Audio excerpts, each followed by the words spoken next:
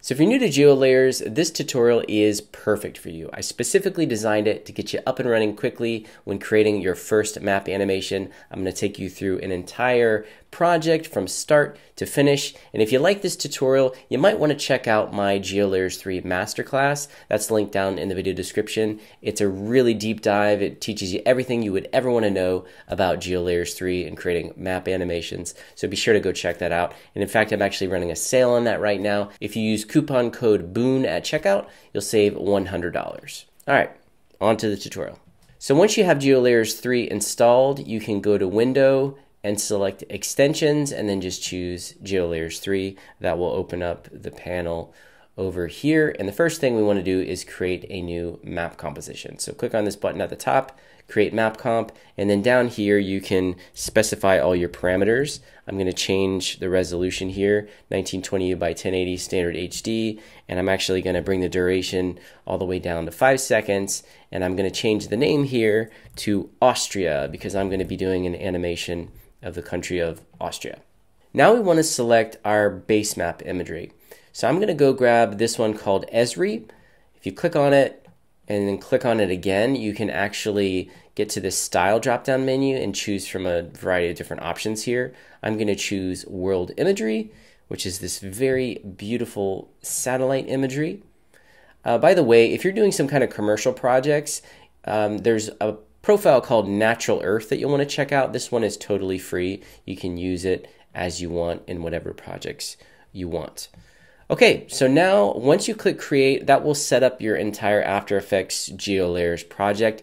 It's going to look a little bit low resolution, and you need to understand that the way GeoLayers works is it feeds you low resolution imagery for the map tiles just so that After Effects can handle the load and actually process everything quickly. When you have finished and completed your animation, you want to do something called finalizing. So there's a big finalize button over here. If you click on this, this downloads all the high resolution tile imagery, and now you can see it's looking much crispier over here. So you need to do that anytime you want to render out, because anytime you move your map composition, you'll need to refinalize. So over here in the GeoLayers panel, you have the map comp preview, and this is where you can control your map. It's exactly like Google Maps. You can click and drag to move it around. You can use your scroll wheel to zoom in and out. And if you hold Control or the scroll wheel or Command, you can change the bearing and the pitch of your map. And then you have these navigation controls down here. You can reset the rotation, you have zoom, and then you also have the keyframe button to manually keyframe things. Okay, so we want to create an animation of the country of Austria. So I'm going to navigate over here to Austria, and we want to grab what's called a map feature. So if I go over to Austria here, I can actually double click on this, and it's going to show me some of the features. And this is called Find Features at Coordinate. If I click on back, you can actually click on this little button right here, Find Features at Coordinate, and wherever your map comp view is centered over, it's going to show you what features are there. And as I hover my mouse over, you can see we have different features here. We have the states and provinces as polygons, we have the country here, and then we have like just a random point data. I'm going to grab the sovereign country here, and I'm going to click on this little button here, Add to Browser. And that's going to drop it down here in my browser. This is where I store all of my map features. Be aware that if you close After Effects, these will all go away and you have to download them again if you don't save them in your favorite features or export them as a GeoJSON. Okay, so if I double click on this, it'll perfectly zoom my map comp in here to Austria, but I can't really see it in my map here. So I want to draw this out as a shape item. So to tell After Effects how you want to draw it out, you need to go into the GeoLayers panel and click on this little icon right here. These are called layer styles, shape layer styles. You have a bunch of default presets here. So I'm just going to grab this white stroke. You have different presets. You have presets for point data, you have presets for lines, and you have presets for fills. Now, layer styles go way deep. You can do data-driven animations. I teach all of this in my masterclass. And you can import Adobe Swatch Exchange files to give you all your custom looks, and you can create new styles. It's really, really cool what you can do with these. But I'm just going to grab this simple stroke here, And then I'm going to click on draw with my Austria feature selected. Down here you have the little pen icon, and then I'll draw this out. That is going to draw this white stroke here over here in my map comp. Now if you want to change this, you can go to edit styles and it gives you all of your parameters here. So let's say I want the stroke to be a little bit smaller. I'll just bring the width of this down to 2 and then apply it.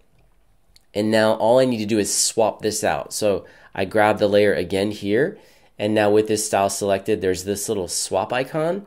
If you click on it, that'll swap it out with this new layer style that I just edited. So now it's giving me a nice kind of a skinnier stroke here. I can also search features. So let's say I want to get the city of Vienna as well. Up here you have this search bar.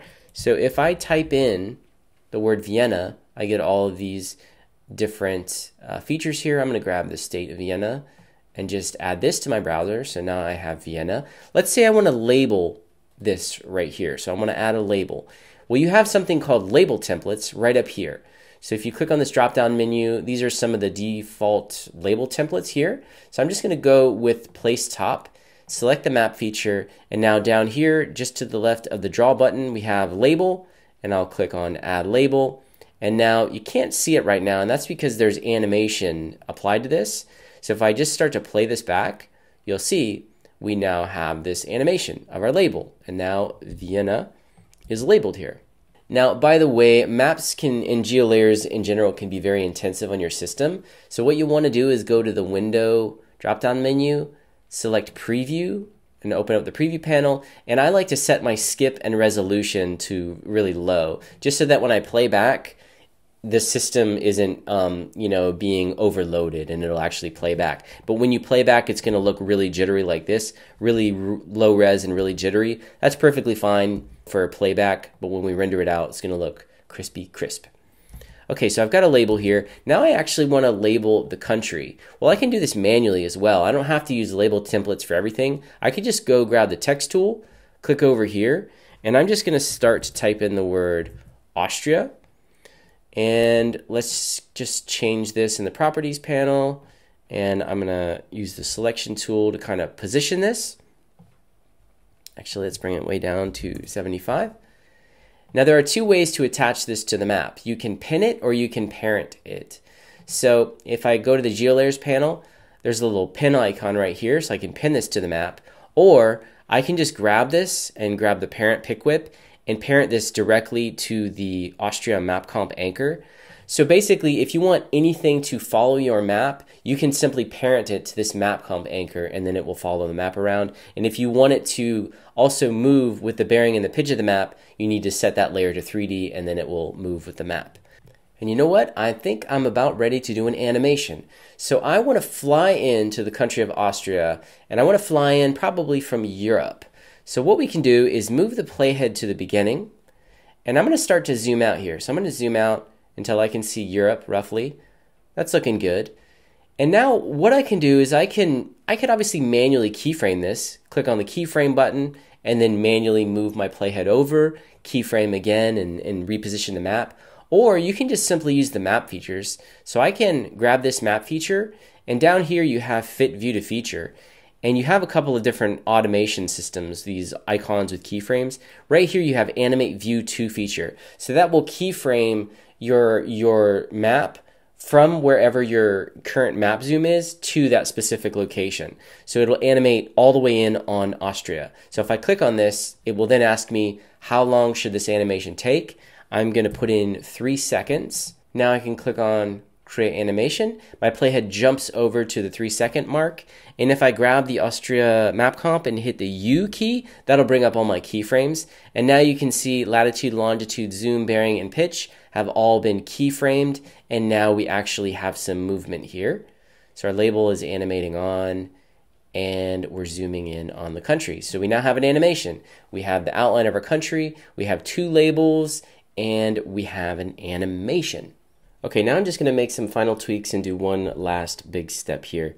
So I'm going to go to the beginning of this animation, and I'm going to hold Control and click and drag to just change the bearing and the pitch on the map here so that it does a fly-in, that's a little bit more dynamic. So now if we play this back, it spins here.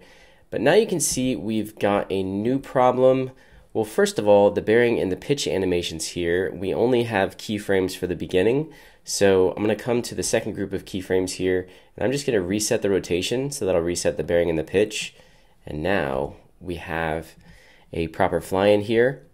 But check out how our labels are reacting. So they're basically not rotating or scaling with the map. Our text is, but it's not rotating.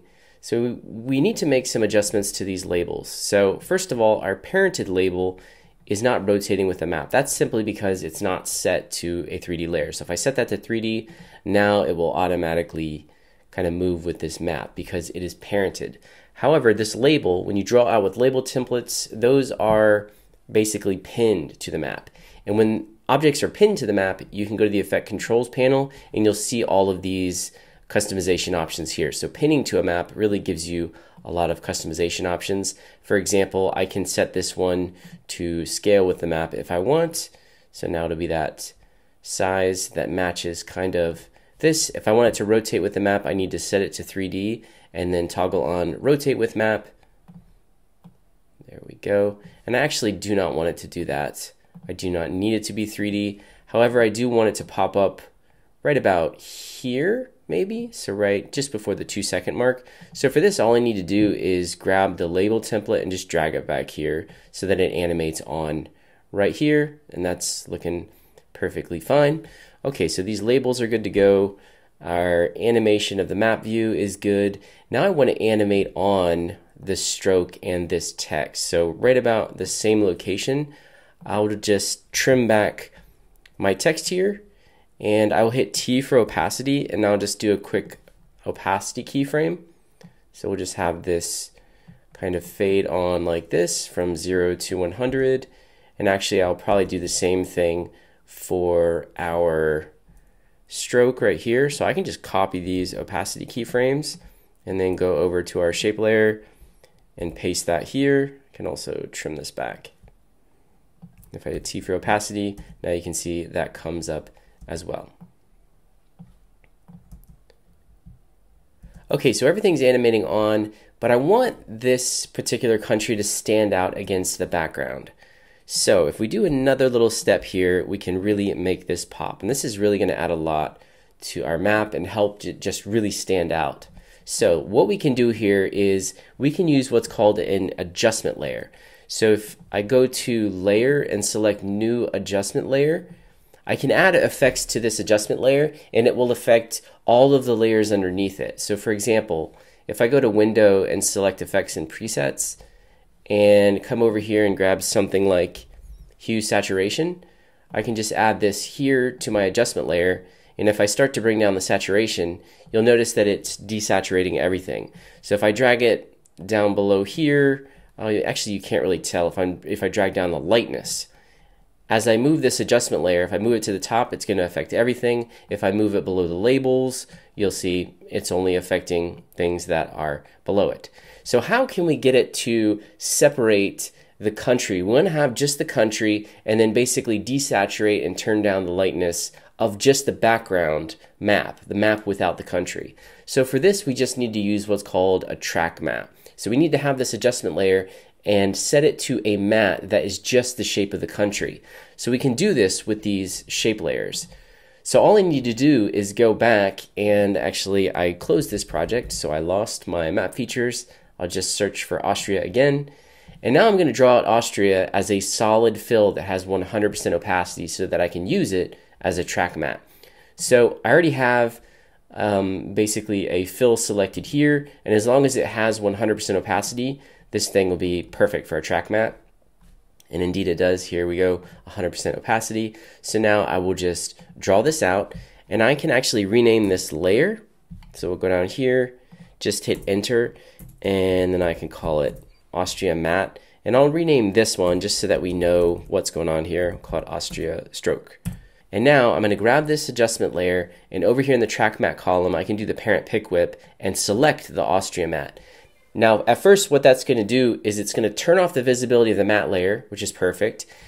but it is applying the matte to the country. So all of the adjustment layer effects are being applied to just the country. And that is because this is applying it as an alpha matte.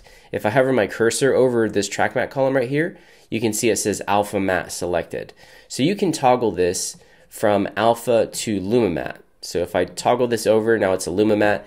We just want the alpha matte, but we actually need to invert it so that it's affecting everything aside from the actual country. So there we go. Now we've got a cool little setup here. And as long as I don't pull any layers under this, it's going to be ready to rock and roll. And I can add, different effects to this. So I can change, now we have total control over the background. I'll bring the brightness down a little bit. I'm going to finalize this to see what it looks like in high resolution. And I can also, just add some more effects to this adjustment layer. Like if I want to add some blur, I can go grab a Gaussian blur,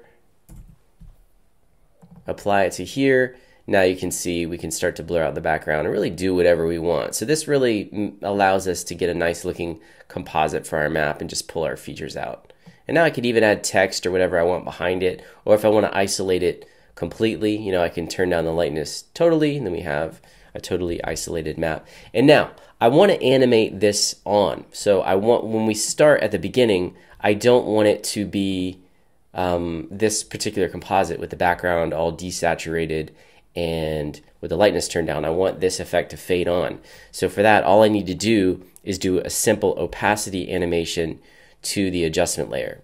So I'm going to come over here and just go from 0 to 100.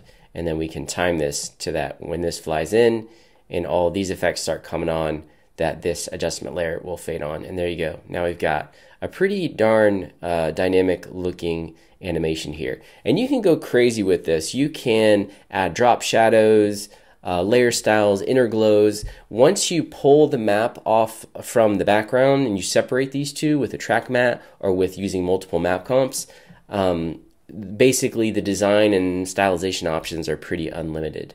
So I urge you to give this a test and see what you can do with it.